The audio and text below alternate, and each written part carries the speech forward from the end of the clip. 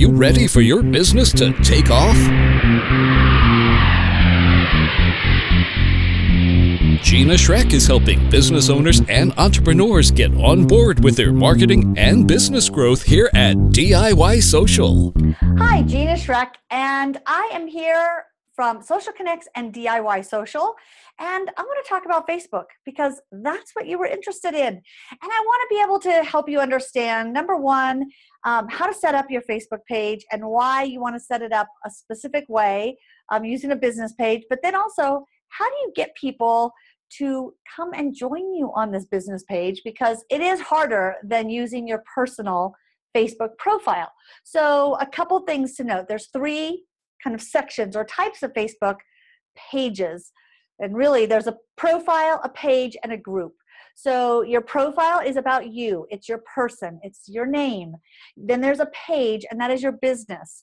And Facebook does not like when people use their business page or use their personal profile as a business page. So there's a profile, a business page, and then there's Facebook groups, which Facebook groups are great for businesses and they're great for personal use. So it might be for family, it might be for family or school class reunions.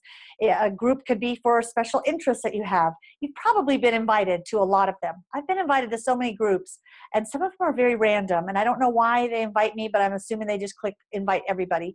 And so a lot of times you have to get out of groups. You have to leave a group because you end up getting in all these groups and notifications are flying everywhere. But we're not going to talk about groups right now because that is a whole nother subject, and there's a great way to use groups in marketing, but I'll do a special video just on that. But I'm going to unpack something in this case right here. We're going to take that one out and talk about how you set up and why use a business page over a personal profile.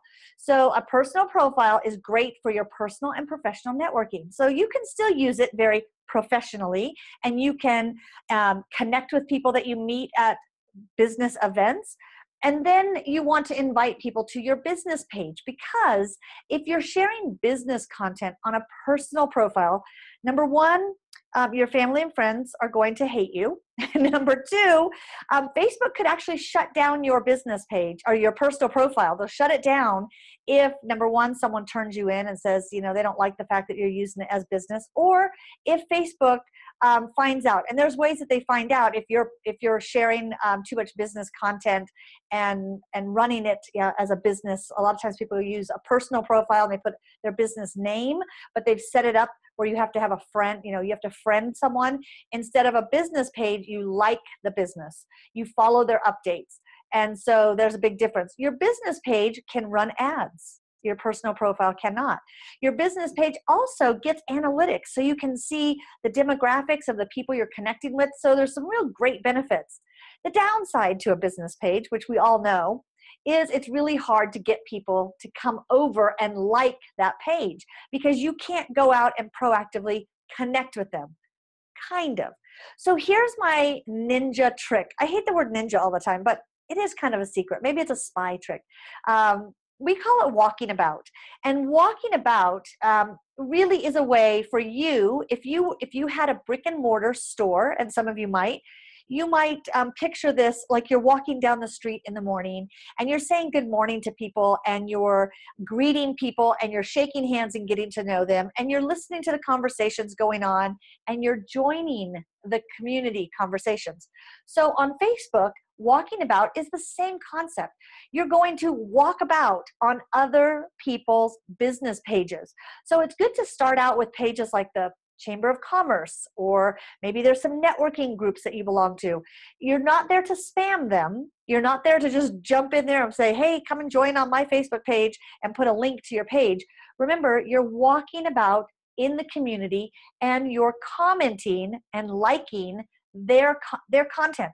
Not only can you like or comment on their content, but you can also like and comment on other people's comments. So let's say that Susie commented on someone's business page, and maybe it's the chamber page in your neighborhood, and Susie comments on an event that's coming up at the chamber, and she says, oh, I'm really looking forward to this event, or I went last year and loved it and met so many great people. You can like Susie's comment, and then you can comment under hers and say, I'll be there. I'm looking forward to meeting you. Something that's going to leave a notification for Susie. So not only does the chamber see a notification that you commented, but Susie gets a notification saying you commented on her post. And so she's going to say, who is this? What is this business? And she'll come over and take a look at your business, most likely. And if you've got interesting and helpful content, chances are Susie will like your page. Chances are greater that Susie's going to like your page than if you didn't walk about. So make it a habit every day to walk about in your virtual community and say hi to people. Thank people for sharing that content that they're sharing. Let them know that it's interesting. Chances are they'll reciprocate and they'll come over and check out your page. So that is our best tip out there. It doesn't cost you a dime, but it does cost you some time. So get out there and walk about on that Facebook page and make sure you also are set up correctly so you don't get shut down. I was going to say put in the slammer. You're going to be put in the birdcage. That's going to be our penalty box right here. So make sure you're doing it the right way and you will gain a lot of benefits. So tomorrow I'm going to share another tip about Facebook groups. You'll want to stay tuned. Look for that. I'll send it in your email. Look for it on our Facebook page.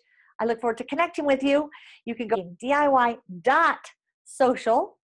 or find us on any social media channel at Social Connects. That's our umbrella company at Social Connects. Or you can connect with me personally, Gina Schreck.